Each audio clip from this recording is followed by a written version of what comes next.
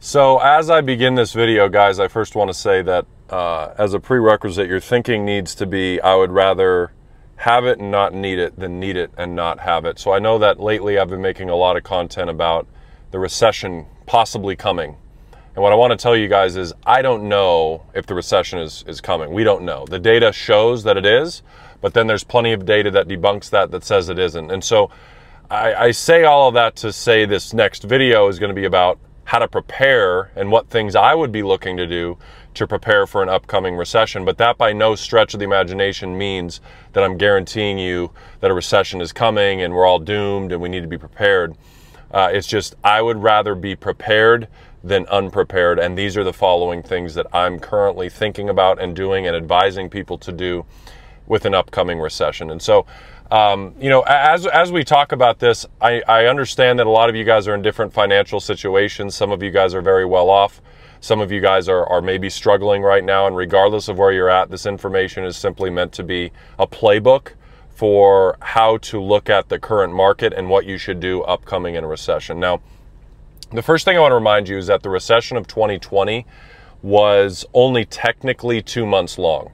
Now, the reason that that's important for you to think about is a lot of people have that in the back of their head from the last recession and what happened in that recession.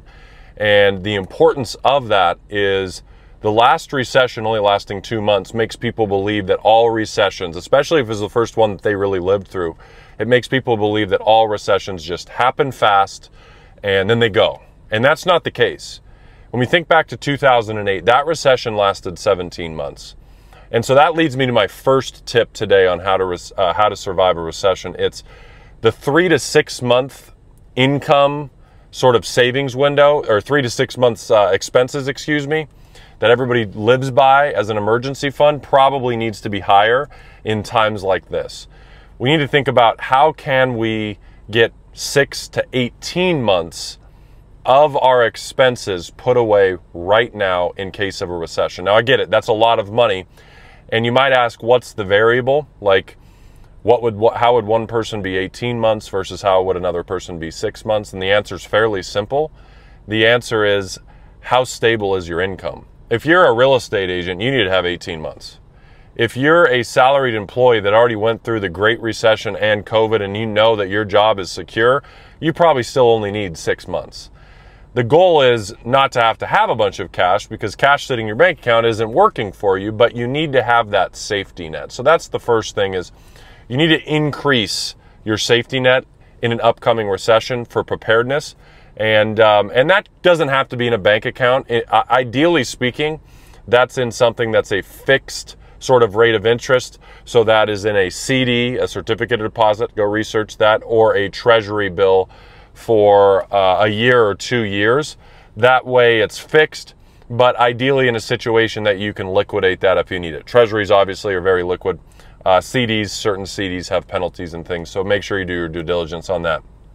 The second thing is, regarding our income and regarding savings, is very simple. If you're coming up on retirement and you are getting ready to retire, you need to think about having years of expenses in cash, in CDs, in treasuries. And the reason that is, guys, is that you don't want to just say, oh, I'm going to retire, let me sell my stock portfolio. That's not going to do anything for you.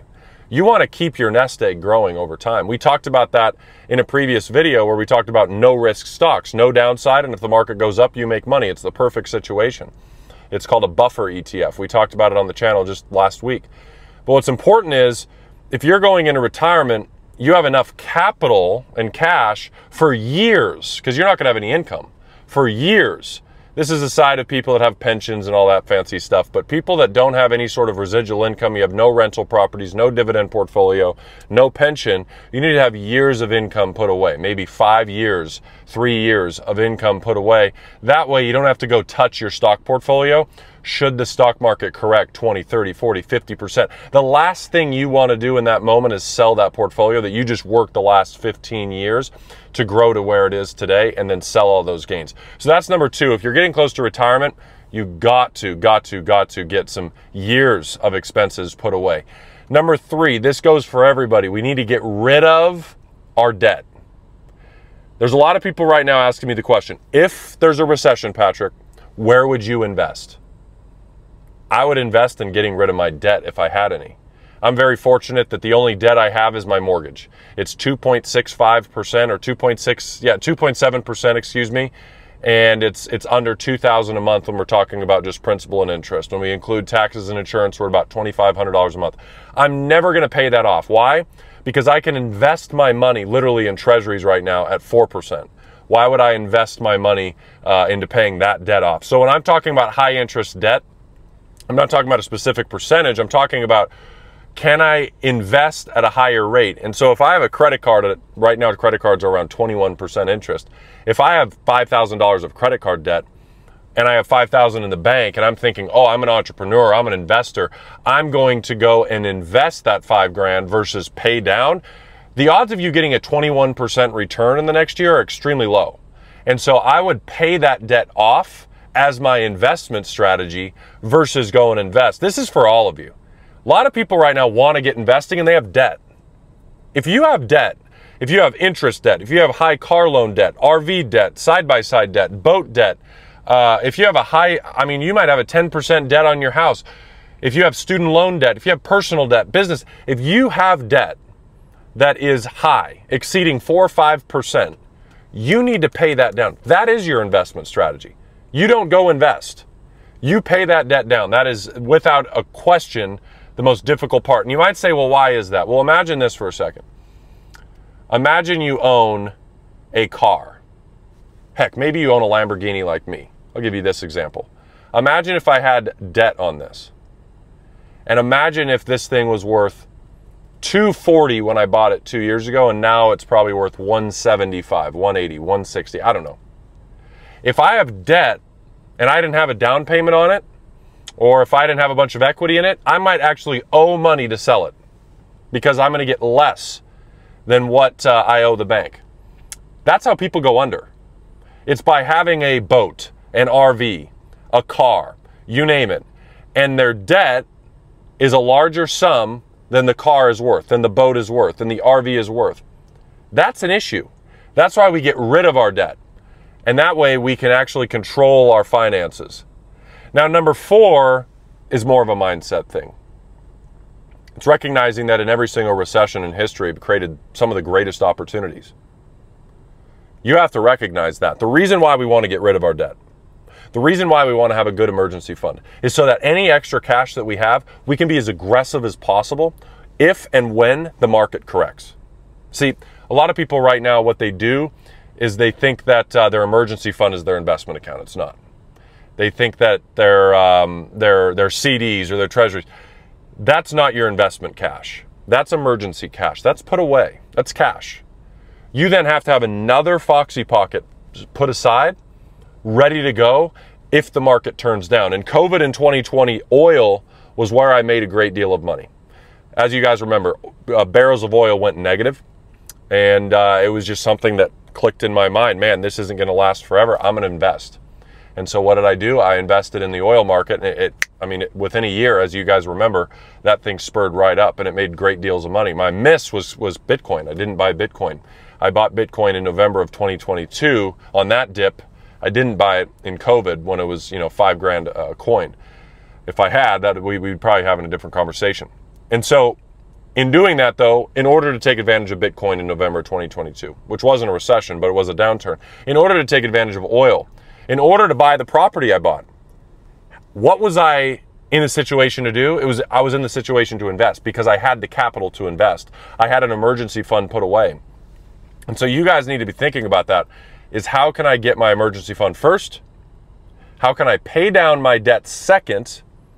And then how can I get in the right mindset that says, I've got my cushion, I've paid down my debts, I'm good to go. Now it is time to actually invest.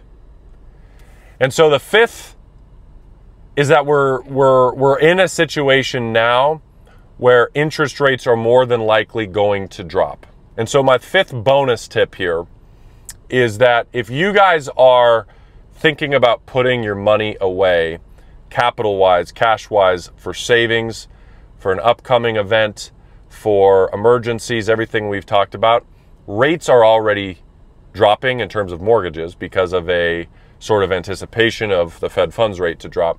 And in saying that, treasuries are already dropping, money market funds are already dropping, CDs are already dropping, your savings accounts are already dropping. I'm sure you guys have noticed that. And so my bonus tip for you guys today is your cash, try to secure it in a high interest environment. And you might say, well, Patrick, they've already dropped. It's no longer 5%, it's now 4%.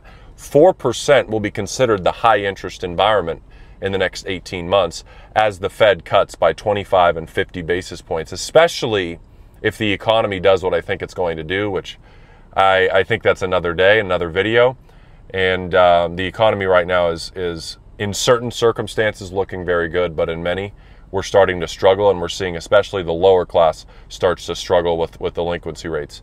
So with that said, guys, this is a new type of video, sort of I sitting in a car video. I guess I'm just sitting here talking with you guys, and it's a new type of video. But what I can tell you is this: if you have money set aside, you get rid of your debts, you got a good mindset, and then you got capital to take advantage, you guys are going to be so well equipped for whenever the next downturn is, whether that be in the next 12 months or whether that be in 5 years or 10 years. But the point is, you have to have this, and you have to have your ducks in a row. No pun intended, as I literally just watched ducks walk in front of my car. But yeah, that's it, guys. That's the video. If you guys didn't already see the video we talked about up here, we talked about this where we can actually have buffer-free, risk-free sort of stocks, zero downside, all the upside. Click that video to watch it. Make sure you subscribe, and we'll see all of you guys on the next video. Goodbye.